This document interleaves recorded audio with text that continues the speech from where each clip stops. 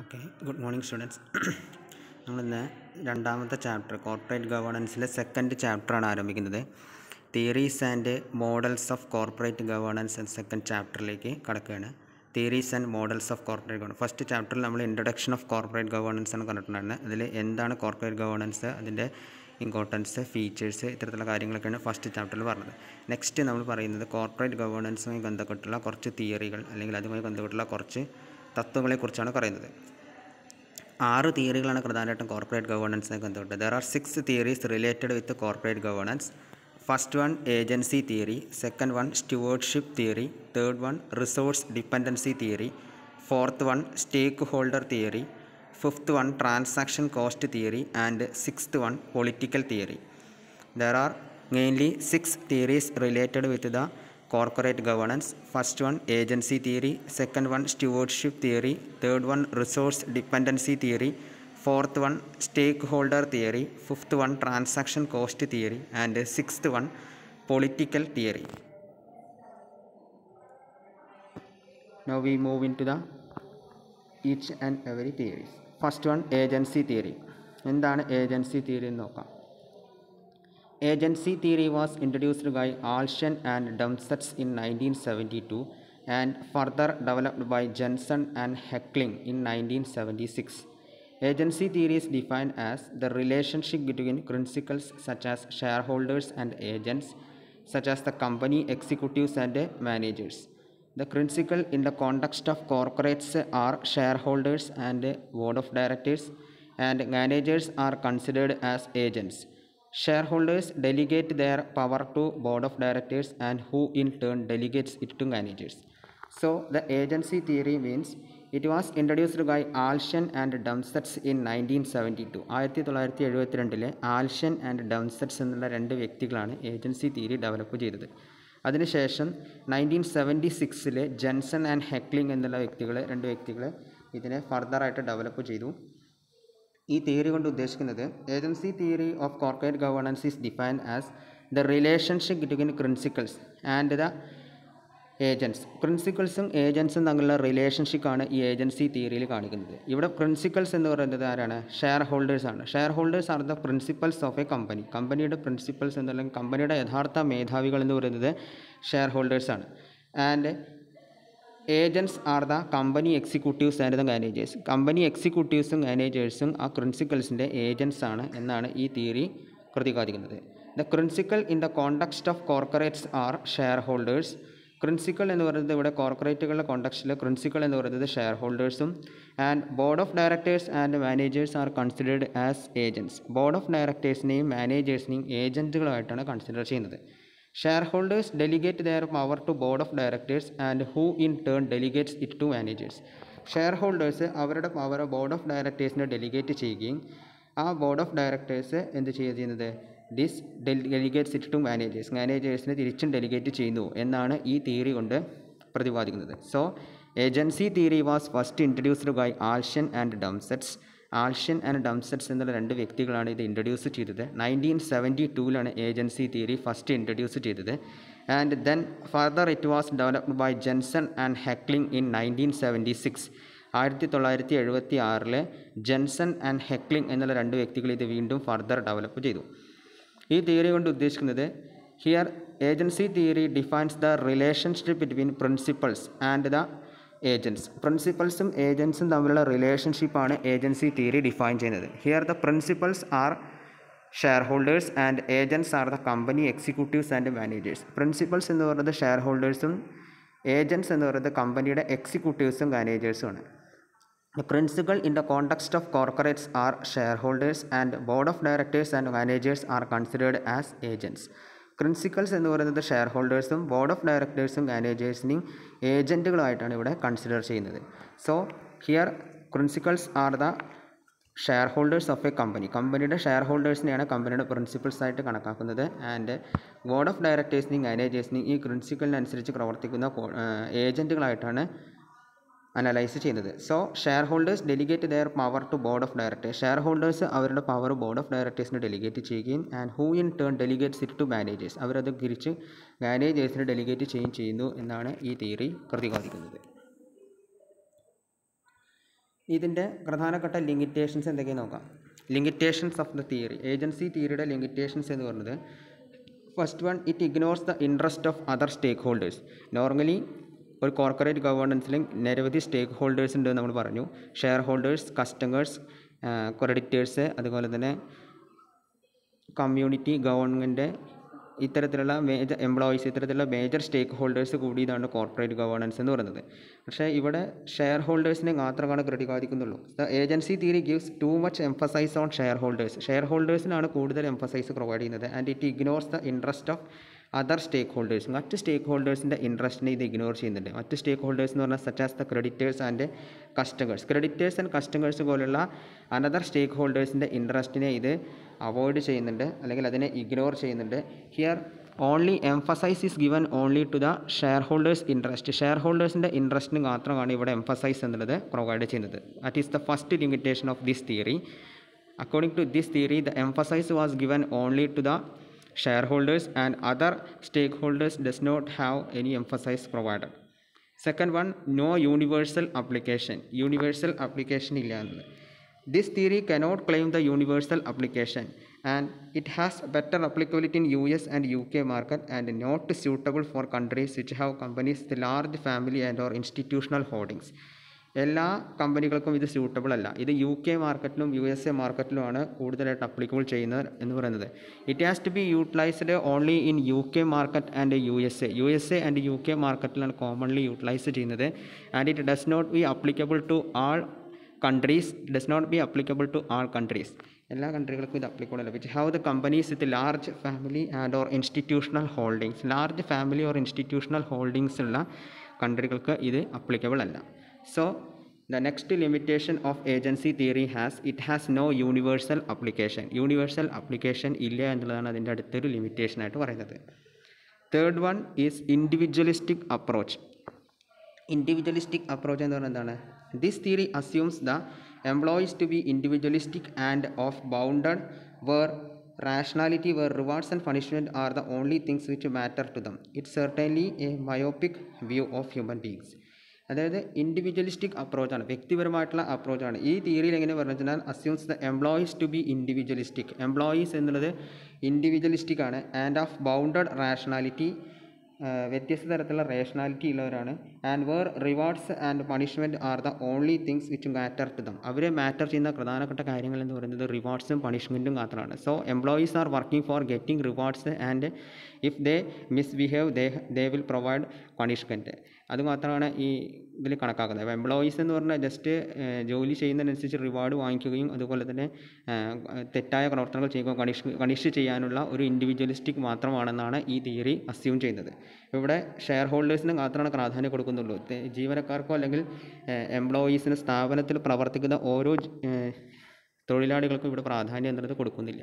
അതാണ് ഇതിൻ്റെ പ്രധാനപ്പെട്ട മറ്റൊരു ലിമിറ്റേഷൻ. അതുകൊണ്ടാണ് നമ്മൾ ഇതിൻ്റെ ഇൻഡിവിജ്വലിസ്റ്റിക് അപ്രോച്ച് എന്ന് പറയുന്നത്.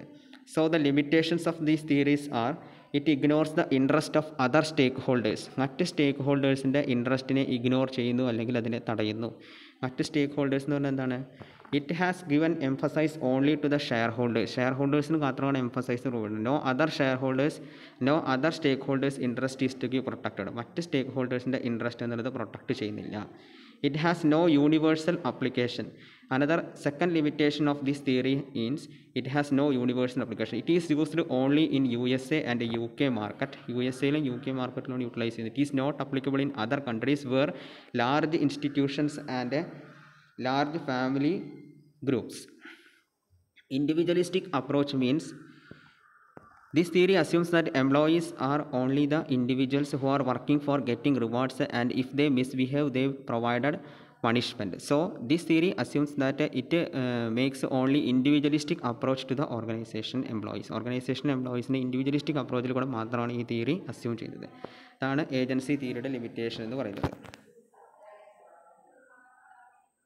അപ്പോൾ ഏജൻസി തിയറി മനസ്സിലായിട്ടുണ്ടാവും. ഏജൻസി തിയറി എന്ന് പറഞ്ഞാൽ here the principles are the share holders and board of directors and managers are the agents of these share holders എന്നാണ് ആ തിയറി സൂചിപ്പിക്കുന്നത്. രണ്ടാമത്തത് സ്റ്റുവേർഡ്ഷിപ്പ് തിയറി. എന്താണ് സ്റ്റുവേർഡ്ഷിപ്പ് തിയറി എന്ന് നോക്കാം. Stewardship theory has it's Roots from psychology and sociology and is defined by Davis, സ്കോർമാൻ and Donaldson. A steward protects and maximizes shareholders' wealth through firm performance because by so doing the steward's utility functions are maximized. Here, managers are considered good stewards who will act in the best interest of the owners. There is no conflict of interest between the shareholders and the board of directors and managers. They act as stewards for the organization. Stewardship theory എന്നുള്ളത് develop ചെയ്തിരിക്കുന്നത് സോഷ്യോളജിയിൽ നിന്നും സൈക്കോളജിയിൽ നിന്നും develop ചെയ്തിട്ടുള്ള ഒരു തിയറിയാണ് stewardship theory. And it is defined by Davis സ്കോർമാൻ and Donaldson. David സ്കോർമാൻ and Donaldson എന്നുള്ള രണ്ട് വ്യക്തികളാണ് ഈ സ്റ്റുവേർഡ്ഷിപ്പ് തിയറി എന്നുള്ളൊരു തിയറി ഡെവലപ്പ് ചെയ്തത്. It is developed from psychology and sociology. സൈക്കോളജിയിൽ നിന്നും സോഷ്യോളജിയിൽ നിന്നുമാണ് അത് ഡെവലപ്പ് ചെയ്തിരിക്കുന്നത്. ഈ തിയറിയിൽ പറയുന്നത് A steward protects and maximises share holders wealth through firm performance. ഫേമിൻ്റെ പെർഫോമൻസിൽ കൂടെ ഒരു സ്റ്റുവേർഡ് എന്ന് പറയുന്ന person who leading the ഫേമിനെ lead ചെയ്യുന്ന വ്യക്തികളാണ് സ്റ്റുവേർഡ് എന്നതുകൊണ്ട് ചുരുങ്ങുന്നത്. Steward protects and maximises the share holders wealth. Stewards എന്നാൽ ഇവിടെ ഡയറക്ടേഴ്സ് ആകാം അല്ലെങ്കിൽ മാനേജേഴ്സ് ആവാം. മാനേജേഴ്സിനെയോ ഡയറക്ടേഴ്സിനെയാണ് ഗുഡ് സ്റ്റുവേർഡ്സ് ആയിട്ട് ഇവിടെ കാൽക്കുലേറ്റ് ചെയ്യുന്നത് അല്ലെങ്കിൽ അനലൈസ് ചെയ്യുന്നത്. Here the stewards protects and maximises the share holders wealth. Share ഹോൾഡേഴ്സിൻ്റെ wealth maximise ചെയ്യുന്നതും പ്രൊട്ടക്ട് ചെയ്യുന്നത് ഫേമിൻ്റെ പെർഫോമൻസിൽ കൂടെ അതിനെ പ്രൊട്ടക്ട് ചെയ്യുന്നത് സ്റ്റുവേർഡാണ്. Because by so doing the stewards utility functions are maximised. അങ്ങനെ പ്രവർത്തനങ്ങൾ ചെയ്യുന്നത് കൊണ്ട് സ്റ്റുവേർഡ്സിൻ്റെ യൂട്ടിലിറ്റി ഫങ്ഷൻസ് മാക്സിമൈസ് ചെയ്തിട്ടുണ്ട്. Here managers are considered as good stewards. ഇവിടെ മാനേജേഴ്സിനെ ഗുഡ് സ്റ്റുവേർഡ്സ് ആയിട്ട് അനലൈസ് ചെയ്യുന്നു. Who will act in the best interest of the owners. ഓണേഴ്സിൻ്റെ best interest വേണ്ടി പ്രവർത്തിക്കുന്ന ഗുഡ് സ്റ്റുവേർഡ്സ് ആയിട്ടാണ് മാനേജേഴ്സിനെ കൺസിഡർ ചെയ്യുന്നത്. There is no conflict of interest between the share holders and board of directors and managers. Share ഹോൾഡേഴ്സും board of ഡയറക്ടേഴ്സും മാനേജേഴ്സും തമ്മിൽ no conflict of interest. There is conflict of interest ഇല്ല എന്നാണ് ഈ theory കൊണ്ട് സൂചിക്കുന്നത്. ദേ act as stewards for the organisation. ഓർഗനൈസേഷൻ്റെ സക്സസ്സിന് വേണ്ടിയിട്ട് ഓർഗനൈസേഷനിൽ പ്രവർത്തിക്കുന്ന ഓരോ share ഹോൾഡേഴ്സിൻ്റെയും wealth maximise ചെയ്യുന്നതിനും അതോടൊപ്പം തന്നെ ഫേമിൻ്റെ പെർഫോമൻസ് വർദ്ധിപ്പിക്കുന്നതിനും മാക്സിമം യൂട്ടിലിറ്റി ഫങ്ഷൻസ് നടപ്പിലാക്കുന്ന ഗുഡ് സ്റ്റുവേർഡ്സാണ് അതിൻ്റെ മാനേജേഴ്സ് എന്നാണ് ഈ തിയറി പ്രതിപാദിക്കുന്നത്. അപ്പോൾ directors and managers are the stewards of A firm and there is no conflict of interest between the share holders and board of directors and managers. Stewards എന്ന് പറഞ്ഞാൽ the person who Leeds the firm in A better വേയിൽ കൂടെ ഫേമിനെ lead ചെയ്യുന്നവരെയാണ് stewards എന്നതുകൊണ്ട് സൂചിപ്പിക്കുന്നത്. ഇനി ഇതിൻ്റെ benefits നോക്കാം. Benefits of theory. Stewardship തിയറിയുടെ benefit എന്ന് പറഞ്ഞാൽ trust is high and stewards R motivated to work in the interest of the organisation. ഇവിടെ വിശ്വാസം വളരെ കൂടുതലായിരിക്കും, അതായത് റിലയബിലിറ്റി എന്നുള്ളത് കൂടുതലായിരിക്കും. ആൻഡ് സ്റ്റുവേർഡ്സ് പറഞ്ഞാൽ board of directors and മാനേജേഴ്സിനെ stewards ആയിട്ടാണ് കണക്കാക്കുന്നത്. So they are motivated to work in the ഓർഗനൈസേഷനിൽ വർക്ക് ചെയ്യുന്നതിന് അവർക്ക് കൂടുതൽ പ്രേരണ ഉണ്ടാവുകയും because they are the most leading person for the success of the ഓർഗനൈസേഷൻ്റെ സക്സസ്സിന് വേണ്ടിയിട്ട് നയിക്കുന്ന ഒരു മോസ്റ്റ് ലീഡിങ് പേഴ്സൺ ആയിട്ടാണ് അവരെ കണക്കാക്കുന്നത്. ഇത്തരത്തിൽ അവരെ കണക്കാക്കുന്നത് കൊണ്ട് തന്നെ they are motivated and to work in the interest of the organisation. Next one പറയുന്നത് new ideas can be implemented leading to growth of the ഫേമിൻ്റെ വളർച്ചയിലേക്ക് നയിക്കുന്ന പുതിയ ഐഡിയാസ് ഇംപ്ലിമെൻറ്റ് ചെയ്യാൻ സഹായിക്കും. New ideas can be implemented leading to growth of the ഫേമിൻ്റെ വളർച്ചയെ സഹായിക്കുന്ന പുതിയ ideas implement ചെയ്യാൻ ഈ തിയറി ഹെൽപ്പ് ചെയ്യുന്നുണ്ട്. Next one agency cost get automatically reduced. Agency cost സ്വാഭാവികമായിട്ട് എന്ത് ചെയ്യപ്പെടുന്നുണ്ട്? റെഡ്യൂസ് ചെയ്യുന്നുണ്ട്. These are the benefits of this theory. Trust is high. Trust അല്ലെങ്കിൽ റിലയബിലിറ്റി എന്നുള്ളത് കൂടുതലാണ്. And stewards R motivated to work in the interest of the ഓർഗനൈസേഷൻ്റെ താല്പര്യത്തിന് വേണ്ടിയിട്ട് work ചെയ്യാൻ വേണ്ടി അവർ മോട്ടിവേറ്റ് ചെയ്യുന്നുണ്ട്. And new ideas can be implemented leading to growth of the ഫേമിൻ്റെ വളർച്ചയിലേക്ക് നയിക്കുന്ന പുതിയ ഐഡിയാസ് ഇംപ്ലിമെൻറ്റ് ചെയ്യാൻ കഴിയും. Agency cost get automatically reduced. Agency cost reduce ചെയ്യുന്നുണ്ട്. Limitations of this theory. ഈ തിയറിയുടെ ലിമിറ്റേഷൻസ് പറഞ്ഞാൽ while agency theory shows agent as self centred, stewardship theory shows an excessively benevolent picture of the steward who is ready to subordinate his interest to that of shareholders. ഇവിടെ agency തിയറിയിൽ ഏജൻറ്റിനെ shows agent as self centred. Agent എന്ന് പറയുന്നത് self centred ആണെന്നാണ് അതിന് പറയുന്നത്. പക്ഷേ stewardship തിയറിയിൽ shows an excessively ബെനവലൻറ്റ് picture of the steward who is ready to subordinate his interest to that of share holders. അദ്ദേഹത്തിൻ്റെ ഇൻട്രസ്റ്റ് അല്ലെങ്കിൽ ഓർഗനൈസേഷൻ്റെ ഇൻട്രസ്റ്റ് അതുപോലെ ഷെയർ ഹോൾഡേഴ്സിൻ്റെ ഇൻട്രസ്റ്റും നടപ്പിലാക്കാൻ റെഡി ആയിട്ടുള്ള അല്ലെങ്കിൽ താല്പര്യമുള്ള ഒരു കൂട്ടം വ്യക്തികളാണ് ഡയറക്ടേഴ്സ് ആൻഡ് മാനേജേഴ്സ് എന്നാണ് അതിൽ എനവലൻ്റ് ആയിട്ട് പറയുന്നത്. ഏജൻസി തിയറിയിൽ അവർ സെൽഫ് സെൻറ്റേഡ് ആയിട്ടാണ് ബോർഡ് ഓഫ് ഡയറക്ടേഴ്സിനെയും മാനേജേഴ്സിനെയും സെൽഫ് സെൻറ്റേഡ് ആയിട്ടാണ് കാക്കുന്നതെന്നുണ്ടെങ്കിൽ സ്റ്റുവേർഡ്ഷിപ്പ് തിയറിയിൽ N excessively ബെനവലൻറ്റ് picture of the സ്റ്റുവേർഡിൻ്റെ ഒരു എക്സസീവ്ലി ബെനവലൻറ്റ് പിക്ചറിൽ കൂടെ who is ready to subordinate his interest to that of share holders. അത് ഷെയർ ഹോൾഡേഴ്സിൻ്റെ ഇൻട്രസ്റ്റ് പ്രൊട്ടക്റ്റ് ചെയ്യുകയും ഷെയർ ഹോൾഡേഴ്സിനെ വേണ്ടിയിട്ട് പ്രവർത്തിക്കുകയും സബോർഡിനേറ്റ് ചെയ്യുകയും ചെയ്യുന്ന ഗുഡ് സ്റ്റുവേർഡ്സ് ആയിട്ടാണ് അവരെ കണക്കാക്കുന്നത്. Second one, this theory takes into account interest of only employees and shareholders and does not refer to interest of other stakeholders. അതായത് ഈ തിയറി എന്നുള്ളത് takes in to account interest of only employees and share holders. എംപ്ലോയീസിൻ്റെയും share ഹോൾഡേഴ്സിൻ്റെയും interest മാത്രമാണ് ഇവിടെ analyse ചെയ്യുന്നത്. And does not refer to interest of other stake holders. മറ്റ് സ്റ്റേക്ക് ഹോൾഡേഴ്സിൻ്റെ ഇൻട്രസ്റ്റിനെ ഇവിടെ analyse ചെയ്യുന്നില്ല. മറ്റ് സ്റ്റേക്ക് ഹോൾഡേഴ്സ് പറയുമ്പോൾ ഗവൺമെൻറ്, കമ്മ്യൂണിറ്റി, സൊസൈറ്റി അത്തരത്തിലുള്ള സ്റ്റേക്ക് ഹോൾഡേഴ്സിൻ്റെ ഇൻട്രസ്റ്റിനെ ഇവിടെ അനലൈസ് ചെയ്യുന്നില്ല. This theory analyses the interest of only the employees and share holders. എംപ്ലോയീസിൻ്റെയും share ഹോൾഡേഴ്സിൻ്റെയും interest മാത്രമാണ് അനലൈസ് ചെയ്യുന്നുള്ളൂ. And it does not refer to the interest of other stakeholders. Theory does not refer to the interest of other stakeholders. This is the major limitations of this theory.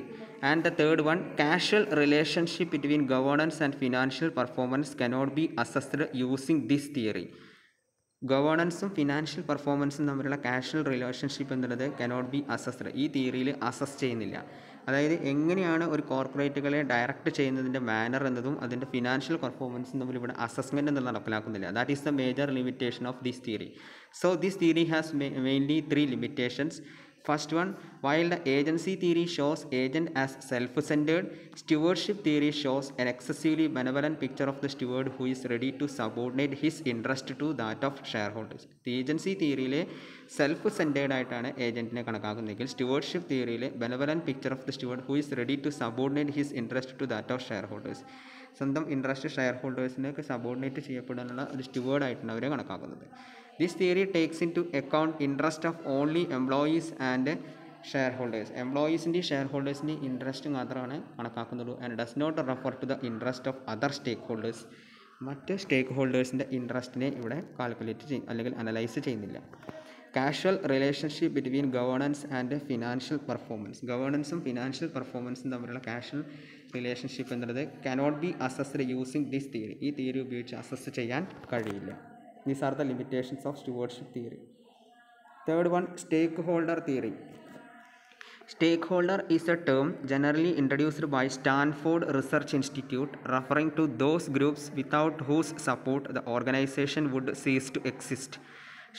Stakeholders of a firm includes suppliers, buyers, public policy decision makers, social groups and government.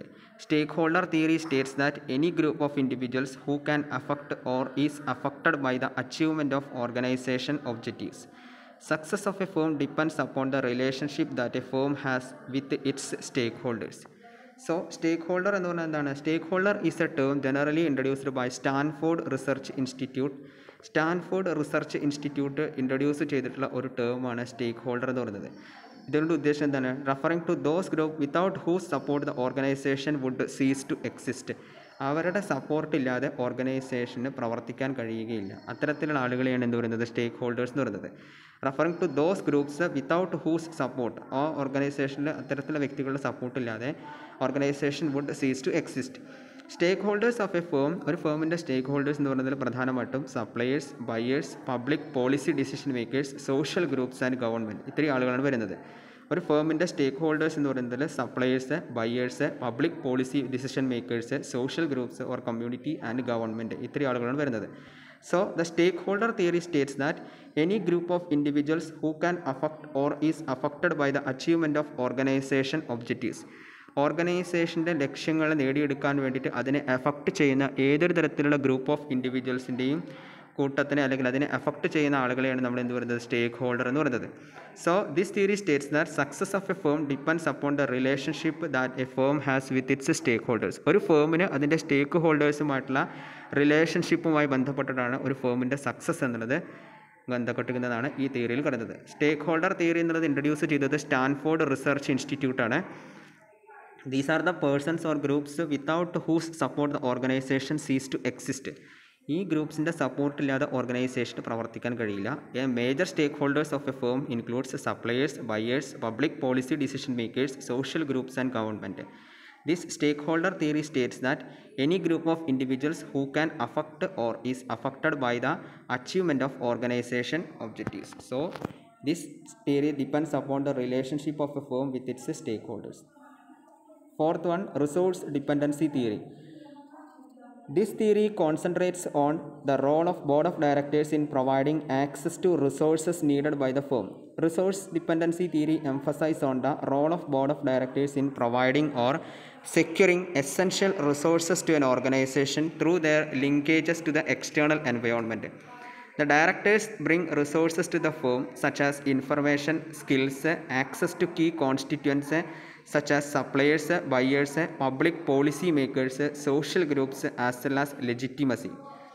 Resource dependency theory എന്ന് പറഞ്ഞാൽ this theory concentrates on the role of board of directors. Board of ഡയറക്ടേഴ്സിൻ്റെ റോളിനെയാണ് ഇവിടെ പ്രധാനം കുറിക്കുന്നത്. In providing access to the resources needed by the firm. ഒരു ഫേമിന് വേണ്ട resources അല്ലെങ്കിൽ വിഭവങ്ങൾ access ചെയ്യുന്നതിൽ ബോർഡ് ഓഫ് ഡയറക്ടേഴ്സിൻ്റെ റോളിനാണ് ഇവിടെ പ്രാധാന്യം കൊടുക്കുന്നത്. Board of directors have A greater role in accessing A firms resources. ഫേമിൻ്റെ resources access ചെയ്യുന്നതിൽ അതിൻ്റെ ബോർഡ് ഓഫ് ഡയറക്ടേഴ്സിന് ഗ്രേറ്റർ റോൾ ഉണ്ടെന്നാണ് ഈ തിയറി പറയുന്നത്. Resource dependency theory emphasizes on the role of board of directors in providing or securing essential resources to an organization. ഒരു ഓർഗനൈസേഷന് essential resources provide ചെയ്യാനും secure ചെയ്യാനുമുള്ള board of ഡയറക്ടേഴ്സിൻ്റെ റോളിനെയാണ് ഇത് emphasise ചെയ്യുന്നത്. Through there linkages to the external environment. External എൻവയോൺമെൻറ്റുമായിട്ടുള്ള ഡയറക്ടേഴ്സിൻ്റെ linkage പ്രകാരം അവർക്ക് essential resources secure ചെയ്യാനും provide ചെയ്യാനുമുള്ള റോളിനെയാണ് ഈ തിയറിയിൽ എംഫസൈസ് ചെയ്യുന്നത്. So the directors bring resources to the firm. ഒരു ഫേമിന് ഡയറക്ടേഴ്സ് പ്രൊവൈഡ് ചെയ്യുന്ന റിസോഴ്സസ് എന്ന് പറയുന്നത് എന്തൊക്കെയാണ്? Information, skills, access to key കോൺസ്റ്റിറ്റ്വൻറ്റ്, വിവരങ്ങൾ പ്രൊവൈഡ് ചെയ്യുന്നുണ്ട്, സ്കില്ലുകൾ പ്രൊവൈഡ് ചെയ്യുന്നുണ്ട്, access to key കോൺസ്റ്റിറ്റ്വൻറ്റ്, key കോൺസ്റ്റിറ്റ്വൻറ്റുകൾക്ക് access ചെയ്യുന്നുണ്ട്, such as suppliers, buyers, public policy makers, social groups as well as legitimacy. Information provide ചെയ്യുന്നുണ്ട്, സ്കിൽസ് പ്രൊവൈഡ് ചെയ്യുന്നുണ്ട്, ആക്സസ് ടു കീ കോൺസ്റ്റിറ്റ്വൻ്റ് ആയിട്ടുള്ള suppliers, buyers, public policy makers, social groups as well as legitimacy. അതായത് ഈ തിയറിയിൽ പ്രധാനമായിട്ടും role of board of directors in providing access to resources needed by the firm. ഫേമിന് ആവശ്യമുള്ള resources access ചെയ്യുന്നതിലുള്ള board of ഡയറക്ടേഴ്സിൻ്റെ റോളിനെ പറ്റിയിട്ടാണ് ഇതിൽ പറയുന്നത്. So they have an external environment linkages to secure and provide the essential resources for the organisation. ഓർഗനൈസേഷന് essential resources provide ചെയ്യാൻ അവർക്കൊരു external linkages അല്ലെങ്കിൽ external എൻവയോൺമെൻറ്റുമായിട്ട് നല്ലൊരു രീതിയിലുള്ള ലിങ്കേജസ് അവർക്ക് ഉണ്ടായിരിക്കണം. The directors bring resources to the firm such as information, skill, access to key കോമ്പോണൻറ്റ്സ് such as suppliers, buyers, public policy makers, social groups as well as legitimacy. Next theory, transaction cost theory. Transaction cost theory was first introduced by Sayert and March and later theoretically described and exposed by Williamson. Transaction cost theory was an interdisciplinary alliance of law, economics and organizations. The way in which a company is organized can determine its control over transactions and hence cost.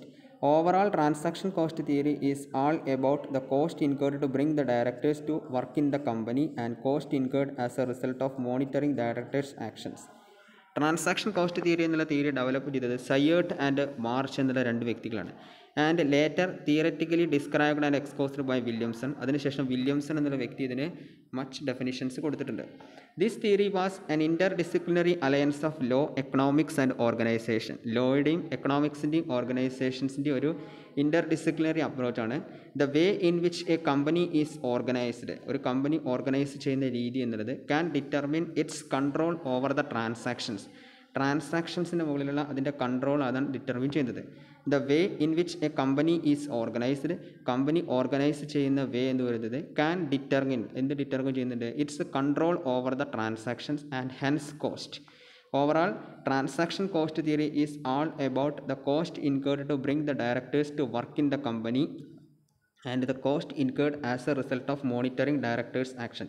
ഡയറക്ടേഴ്സിൻ്റെ action monitoring ചെയ്യാൻ വേണ്ടി വരുന്ന കോസ്റ്റും അതുപോലെ തന്നെ cost incur to bring the directors to work in the കമ്പനിയിലേക്ക് ഡയറക്ടേഴ്സിനെ work ചെയ്യാൻ കൊണ്ടുവരുന്നതിന് വേണ്ടി വരുന്ന കോസ്റ്റും അതാണ് ഈ ട്രാൻസാക്ഷൻ കോസ്റ്റ് തിയറിയിൽ പ്രധാനമായിട്ടും പറയുന്നത്. അപ്പോൾ രണ്ട് തരത്തിലുള്ള കോസ്റ്റാണ് പ്രധാനമായിട്ടും ഒരു ഓർഗനൈസേഷനിൽ വരുന്നത്. Monitoring the directors action, ഡയറക്ടേഴ്സിൻ്റെ action monitoring ചെയ്യാൻ വേണ്ടി വരുന്ന ചിലവും, അതുപോലെ തന്നെ and to bring the directors to work in the company, കമ്പനിയിൽ വർക്ക് ചെയ്യാൻ വേണ്ടി ഡയറക്ടേഴ്സിനെ കൊണ്ടുവരുന്നതിൻ്റെ ചില അല്ലെങ്കിൽ അവരുടെ കോമ്പൻസേഷൻ ഘട്ട ആനുകൂല്യങ്ങൾ.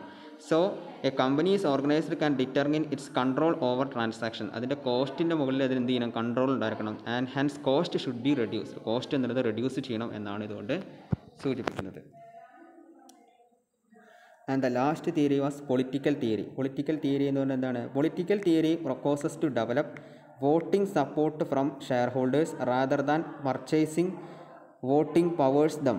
As a result, political influence in corporate governance may direct corporate governance within the organization.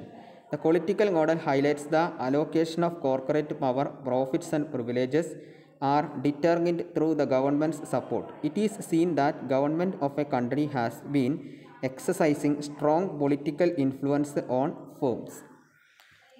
അതായത് പൊളിറ്റിക്കൽ തിയറി എന്ന് പറഞ്ഞാൽ political theory proposes to develop voting support from share holders, share ഹോൾഡേഴ്സിൽ നിന്നുള്ള വോട്ടിംഗ് സപ്പോർട്ടാണ് ഇത് പ്രൊപ്പോസ് ചെയ്യുന്നത്. Rather than purchasing voting powers dum, അവരിൽ നിന്നും voting powers purchase ചെയ്യുന്നതിന് പകരം വോട്ടിംഗ് സപ്പോർട്ടാണ് ഇത് പ്രൊപ്പോസ് ചെയ്യുന്നത്. As A result political influence in corporate governance way direct corporate governance within the organisation, ഓർഗനൈസേഷനിലെ കോർപ്പറേറ്റ് ഗവേണൻസിനെ നയിക്കുന്നത് അതിൻ്റെ പൊളിറ്റിക്കൽ ഇൻഫ്ലുവൻസ് ആണ്. So the political model highlights the allocation of corporate power, profits and privileges are determined through the government's support. ഗവൺമെൻറ്റിൻ്റെ സപ്പോർട്ടോടു കൂടി എന്ത് ചെയ്യണം, കോർപ്പറേറ്റിൻ്റെ power, profits and privileges എന്നത് determine ചെയ്യുക എന്നാണ് ഇതുകൊണ്ട് സൂചിപ്പിക്കുന്നത്. Political model highlights the allocation of corporate power, corporate power, profits and privileges R determined through the government support, government സപ്പോർട്ടിൽ കൂടെ കോർപ്പറേറ്റുകൾക്ക് അതിൻ്റെ അധികാരവും പ്രോഫിറ്റ്സും പ്രിവിലേജസും ഡിറ്റർമിൻ ചെയ്യാൻ കഴിയും എന്നാണ് ഇതുകൊണ്ട് സൂചിപ്പിക്കുന്നത്. It is seen that government of A country has been exercising strong political influence on firms, ഫേമിൻ്റെ political ഇൻഫ്ലുവൻസിൽ government of A കൺട്രിക്ക് പ്രധാനപ്പെട്ട റോളുണ്ട്. ഒരു രാജ്യത്തെ ഗവൺമെൻറ് സംവിധാനത്തിന് political influence on firms, ഫേംസിൻ്റെ political influence exercise ചെയ്യുന്നതിൽ പ്രധാനപ്പെട്ട റോളുണ്ട്. അതായത് കോർപ്പറേറ്റിൻ്റെ പവർ, പ്രോഫിറ്റ്സ് ആൻഡ് പ്രിവിലേജസ് എന്നിവ തീരുമാനിക്കപ്പെടുന്ന അധികാരം, അതുപോലെ തന്നെ നിയമപരിധി, അതുപോലെ തന്നെ ലാഭം എന്നിങ്ങനെയുള്ള കാര്യങ്ങളൊക്കെ തീരുമാനിക്കപ്പെടുന്നതിൽ ഗവൺമെൻറ് ഓഫ് എ കൺട്രി, ഒരു കൺട്രിയിലെ ഗവൺമെൻറ്റിന് സ്ട്രോങ് പൊളിറ്റിക്കൽ ഇൻഫ്ലുവൻസ് ഉണ്ട്, ഫേംസിൻ്റെ മുകളിൽ സ്ട്രോങ് പൊളിറ്റിക്കൽ ഇൻഫ്ലുവൻസ് ഉണ്ട് എന്നാണ് അതുകൊണ്ട് സൂചിപ്പിക്കുന്നത്. It is